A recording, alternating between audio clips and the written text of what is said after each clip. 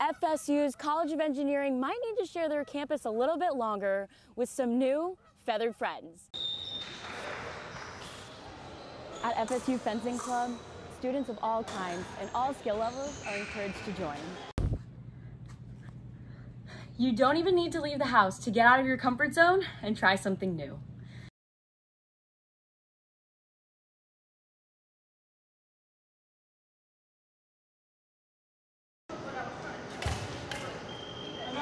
And there's a certain amount of joy you get in that state where you're working that hard to overcome something.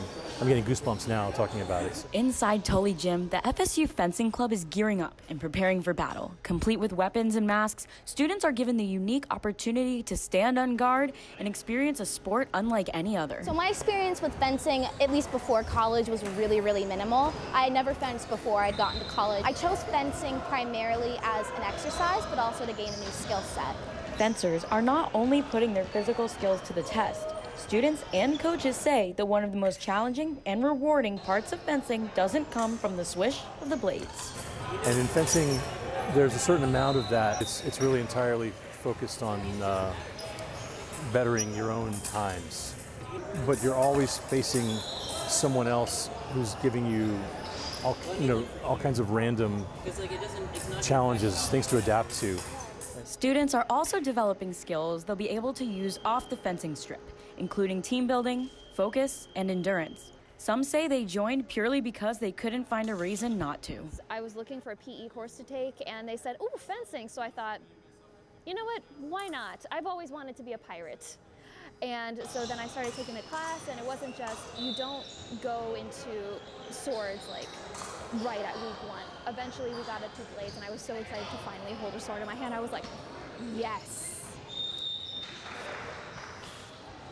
At FSU Fencing Club, students of all kinds and all skill levels are encouraged to join.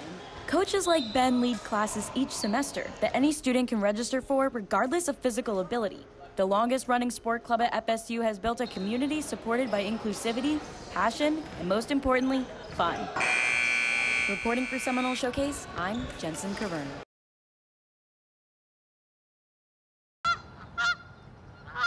Outside, you'll find birds, foxes, turtles, and geese. FAMU FSU College of Engineering is a winter paradise for Canadian geese who have nested alongside students and researchers alike. They look for areas that are free of predators. They tend to nest at the corners of buildings and above our stairwells, which poses an interesting problem for us. These international students tend to get aggressive during mating season, causing safety hazards around busy entrances like the ones near the bus stop. Many students cite less than positive experiences with the geese. One time I had a bad experience with the goose. I was getting off the bus right over there at the bus stop, and I was walking in those doors, and it came flying at me. Austin isn't the only student that's had an encounter with the geese that proved to be a little too close for comfort. I've had many negative experiences with the geese. Probably every single day at the bus, especially freshman year, when you walk towards the building where their nest is right above you, they would fly and come and attack you every single day. Like walking to and from school, it's kind of like a little landmine. FSU's College of Engineering might need to share their campus a little bit longer with some new feathered friends. Since the geese don't seem like they're going anywhere anytime soon, administration has taken extensive measures to curb geese presence by installing fake swans, lights, spikes, posters, and signage to keep both parties safe. Reporting for Seminole Showcase, I'm Jensen Kervern.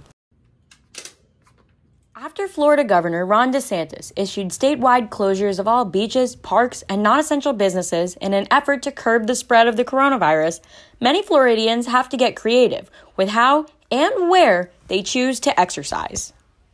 Well, now that quarantine has closed all the gyms, I've definitely been biking a lot more, running a lot more, trying new things like the pogo stick and the unicycle, lifting weights in my garage, just anything to get out of the house and get active. As more dogs line the streets than ever before, quarantine restrictions are clearly not stopping families from building their own workouts. With all this free time, some are rekindling their love for long-lost hobbies. Ways I get active during this time in quarantine include swimming, biking, and even kayaking.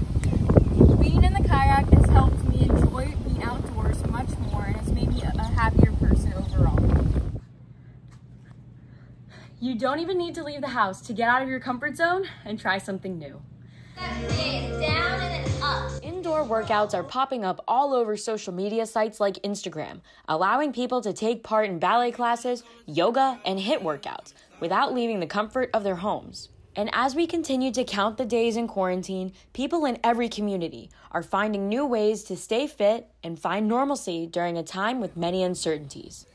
Reporting for Seminole Showcase, I'm Jensen Kervern.